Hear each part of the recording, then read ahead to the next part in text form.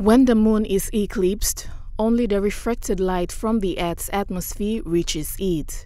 A phenomenon known to meteorology as ray wave scattering is the natural process that plays a vital role in lunar eclipse. The green and the blue lights are scattered, but the red wavelengths get filtered out. That is the same reason why the sun appears red during sunrise and sunset. Meteorologist by merit and Assistant Director of Forecasting and Warning, Mr. Benjamin Malai, highlighted the processes involved during the fall of a lunar eclipse. If there was no atmosphere, you wouldn't have the red blood moon. So what actually happens is you have the rays from the sun passing through the earth in order to reach the moon. But because the moon is so small, it is hidden at the back of the earth. However, having the presence of the atmosphere, there is something we call Rayleigh scattering in the atmosphere. That is where there are particles in the atmosphere.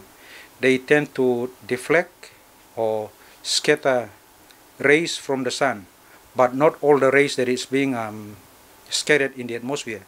It's only to do with different wavelengths, and there is the wavelength with the red light, and that red light is scattered in the atmosphere, reaching at the back of the sun where the moon is placed, and that's why the moon appears red, giving that name blood moon. Mr. Malai added that the degree of redness of a fully eclipsed moon can be influenced by atmospheric conditions, while its duration entirely depends on the moon's orbiting patterns in conjunction with the size of the moon. The Earth is much bigger than the sun. Imagine if the moon was in front of the sun, in front of the Earth. Most of the rays will be passing through the moon, reaching the Earth. That's when you have the solar eclipse, and the duration would be much lesser than the lunar eclipse.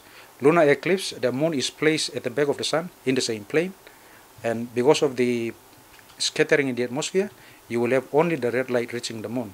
And given that the Earth is bigger than the moon, the duration will seem to be more longer than the solar eclipse. The eclipse witnessed last night is the last of the 4 series of 2022 eclipses predicted by science to take place. The next lunar eclipse, as predicted by NASA, will take place on March 14, 2025. Lisa Puni, National EMTV News.